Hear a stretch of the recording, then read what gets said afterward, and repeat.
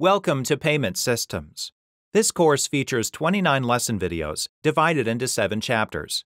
Designed for 2Ls and 3Ls, this course explores the mechanisms by which actors in commercial transactions make non-cash payments, as governed by Articles 3 and 4 of the Uniform Commercial Code, or UCC. Chapter 1 introduces the law of negotiable instruments and explains key concepts referenced throughout Articles 3 and 4. First, we'll learn about the role of negotiable instruments in commerce and the scope of Articles 3 and 4. Then we'll discuss the requirements for negotiability. Chapter 2 focuses on defining key terms and phrases used in Article 3. We'll introduce the parties to a negotiable instrument, learn the definitions of several key terms, and learn how one becomes an instrument's holder. Finally, we'll learn about the requirements for a valid negotiation and endorsement. In Chapter 3, we'll learn how one obtains the coveted holder in due course status, and how difficult it is to prevail in litigation against a holder in due course. We'll also learn about the close connectedness doctrine and shelter rule. Then we'll conclude with a discussion about personal and real defenses. Chapter 4 explores liability on negotiable instruments. The chapter begins with an overview of the party's obligations. Then we'll learn about the impact of taking a negotiable instrument for an obligation.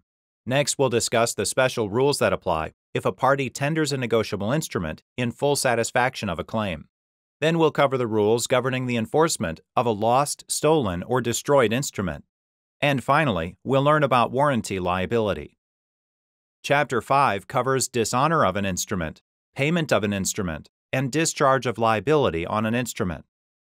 Chapter 6 unpacks how fraud and other misconduct affect the rights and duties of parties to a negotiable instrument.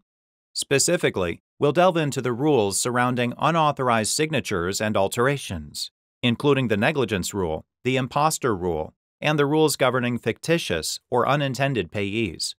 Then we'll cover the rules concerning an Article 3 claim for conversion. Our 7th and final chapter provides an overview of Article 4 and the law dealing with bank deposits and collections. First, we'll consider the scope of Article 4 and define several key terms. Then we'll look at each of the substantive parts of Article 4, including Part 2, dealing with depository and collecting banks, Part 3, addressing payer banks, and Part 4, covering the relationship between a payer bank and its customers. If you watch all the lesson videos in this course, you'll gain a deeper understanding of negotiable instruments, payment systems, and Articles 3 and 4 of the UCC. Let's get started.